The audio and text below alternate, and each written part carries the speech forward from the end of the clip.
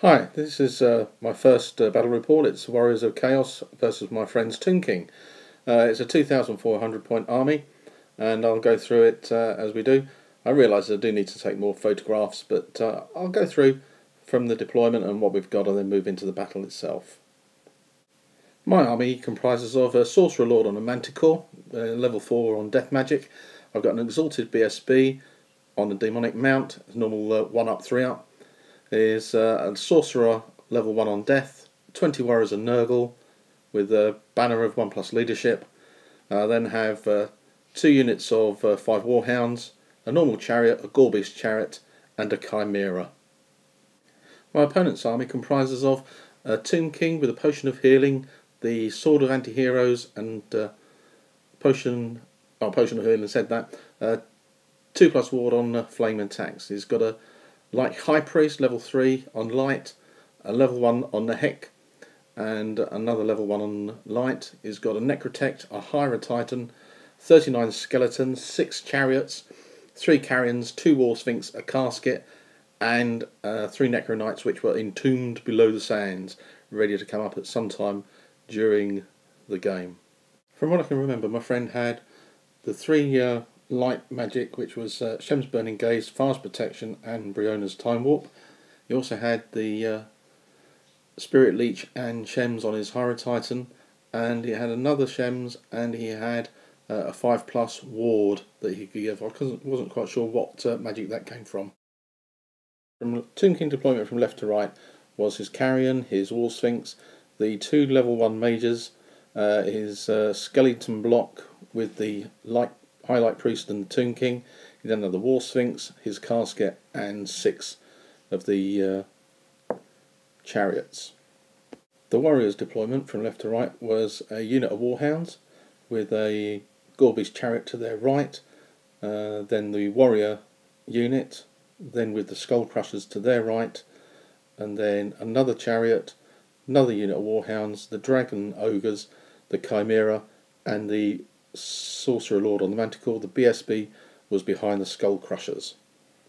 My initial thoughts on deployment was to have the Gorbeast chariot and the Skull Crushers take out the War Sphinxes if they could, the Lord on the Manticore and the Chimera to come round to the right to take out the Casket of Souls.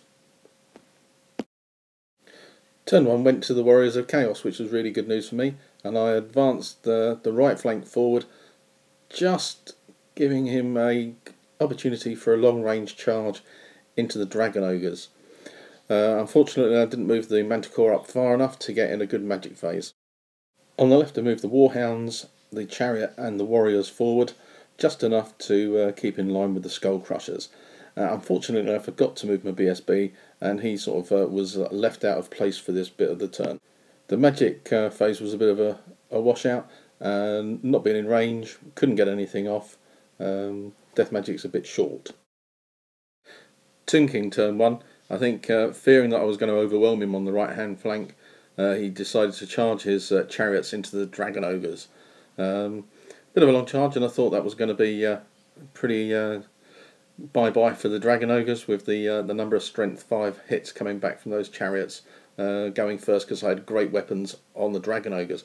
But unfortunately, or fortunately for me, he failed his charge, and he just rolled 4 inches forward, giving me a good opportunity to charge next turn. On the left flank, both the War Sphinxes moved up to try and threaten my lines. His magic phase didn't get very much off, but got enough to give a buff to the chariots to give them -1 to hit. Warriors turn 2 saw 3 charges. The Dragon Ogres declare a charge into the chariots, followed with the Chimera to charge them, and the Gorbeast to charge the War Sphinx. 2 charges get home, the Gorbeast chariot and the Dragon Ogres, but the Chimera fails its charge. On 3d6 it moves forward 2 inches. For the rest of the Warriors move, the left hand side just moves slightly to give a better opportunity to charge the Skeletons if I got a chance, moving the Warhounds up to get in a position to chaff up anything that comes in their way. Magic got in a position to purple sun down the flank of the chariots, but he dispelled it, so lucky save for him there. The buff on the chariots giving me an a difficulty to hit him meant that the Dragon Ogres did very little damage. The Dragon Ogres won the combat by 1, and we just stood there, knowing that I'm going to get a War Sphinx into the flank of the Ogres next turn. On the left flank, the Chariot did its job and put the War Sphinx down to 3 remaining wounds. So a good result for the Gore-Beast. It wins the combat, but the construct rules meant that the War Shrine didn't lose another off of its tally. And as predicted, the War Sphinx comes into the side of the Dragon Ogres. Going to be a bit of a smashing there. And on the left side, the Hydra Titan charges into the combat with the War Sphinx and the Gore-Beast Chariot, lending support. King normal moves, the Carrion come in and chaff up the warriors, preventing them from attacking the skeleton horde block. And we go on to magic. Tomb King buffs up the skeletons with a 5+ ward or regen. They also get the -1 to hit them in combat, so giving them a fair little bit of protection from anything that might hit into them. As predicted, the War Sphinx and the Chariots demolish the Dragon Ogres. The Chariots overrun, but the War Sphinx decides to stand to keep an eye on the Lord on the Manticore. 2 good things happened though. The War Sphinx had to use its breath weapon to get rid of the Dragon Ogres, and the Chariots ended up in a position where they were going to be in good charge distance of my Chariot and of my Chimera. So I was looking forward to declaration charges in my next turn, going along really well. Mixed fortunes on the left flank. The Gore-Beast Chariot did manage to finish off the War Sphinx, but the Hydra Titan put 2 more wounds onto the Chariot. Due to that, Chariot breaks, bounces over the Carrion, bounces over the warriors, but fortunately no panic is failed and no dangerous terrain test is needed. It passes it, so pretty safe from that respect. But next on to the warriors' turn. So, warriors' turn 3, and there's a number of charges on the right flank. The Sorcerer Lord on the Manticore goes into the casket on the hill. The Chariot and the Chimera go into the front of the Chariots. The result of that is the Chariots are totally decimated and wiped out. I then go on to try and overrun with the Chimera and the Chariots. The Chariot doesn't get out of the way, but the Chimera gets behind the War Sphinx and cannot be a target in this turn. Casket of Souls, that's killed very quickly by the Sorcerer Lord. On the left flank, the only movement I did was to move the Warhounds up to chaff up his skeleton block so that they had to go forward to the hounds and to get in the way of his War Sphinx, meaning that they'd have to go into the side of the hounds. Why I did that was I could see that the charge was coming from the War Sphinx into the side of my warriors. That would have been 2d6 plus its movement. By putting the hounds there, his overrun was then going to be limited to 2d6, and he had a good chance to fail. There was an 8-inch gap between the warriors and the War Sphinx after the hounds, and there was a good chance that he might not get that. So hounds in the way, a good move to stop him. Just a quick shot showing the demise of the Chariots and the casket and the positions of the winning units. Yep, and in goes the War Sphinx into the side of the hounds. He rolls for his Entombed Under the Sands, and the Necronites will be coming up very shortly. Magic goes off, 5+ regen onto the skeletons, and also -1 to hit again. Yep, can't stop that magic. As you can see, the Carrion have moved in a position to block my Skull Crushers. The dice is the marker for where the Necronites are due to come up. And yep, there they do. They don't scatter, and that's where they start, behind the units. Warriors turn 4, and as you can see, yep, the War Sphinx fails its overrun by 1 inch. And that really was the death knell to my opponent. My warriors and the BSB charge into the skeletons. The Skull Crushers charge into the Carrion. The Chimera goes behind the skeleton horde, and the Manticore with the Lord comes up onto its flank getting ready for a purple sun. And yep, able to get the purple sun off. It travels 12 inches through and destroys the skeleton unit, sending them to oblivion. And that was a game. However, we ignored that result and decided to carry on playing as if it hadn't happened, just to see what would happen in the skeleton warrior combat.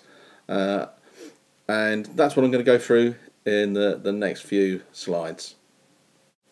Yeah, I think my friend was really gutted because I rolled a 20 to cast the purple sun, and he only managed to roll 19, so he missed stopping it just by 1 point. Real shame for him, but I say it certainly worked for me for tactics. It wasn't a very good combat result for the warriors. Due to ranks and casualties, what it means was that my warriors were taking a leadership test on -5, and yep, I managed to roll a 3 and they stuck. Sadly the BSB goes and then I make a mistake. What I forgot was when the BSB flees he actually dies, so we did move him right to the back and then did rally him later, but he didn't play any part, so he didn't really affect the game. So we move on to Tomb King's turn 4, and he charges in the Horror Titan into the flank of the warriors. Once again he gets off in his magic phase, the good buffs, -1s to hit, the 5+ regen, and proceeds to take down my warriors. Fortunately, again, I roll a 3 and they stay. Really lucky once again, which then allowed me to charge the Chimera into the rear, the Manticore with the Saurus Sword into the flank, and also my other chariot into the flank of the skeletons. That really proved the death knell of what with the impact hits, the thunder stomps, the attacks by the Sorcerer Lord. It destroyed the skeleton horde totally. So a really good win to the Warriors of Chaos. And what I'll do is I'll give a brief summary of my thoughts on how the game went and the problems that my friend faced. So a big win to the Warriors of Chaos, and some of the things that I thought didn't help my opponent. He's only just started back up using the Tomb King, and has not quite got to grips with some of the rules. Certainly with regards to the Casket of Souls, that it doesn't need line of sight to affect anything. So he could have put it much safer behind his units and protected it, which would have given me a lot more trouble.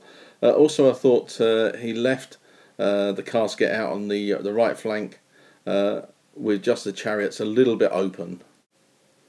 I think perhaps tinkering with the list, maybe a skull catapult just to do a little bit of range shooting, possibly to get rid of big things. But overall I think it was that failed charge with the War Sphinx that caused him the grief, and that allowed me to get the purple sun. Never leave home without a dispel scroll. You never know when you might need it, and that would have certainly helped him in that occasion. However, that was it, a good game. Thank you very much for listening to the battle report. Please like if you do, share if you want. I hope to get more reports out, and leave any comments. Hope to get some more battles coming up. Speak to you soon. Thanks very much. Bye.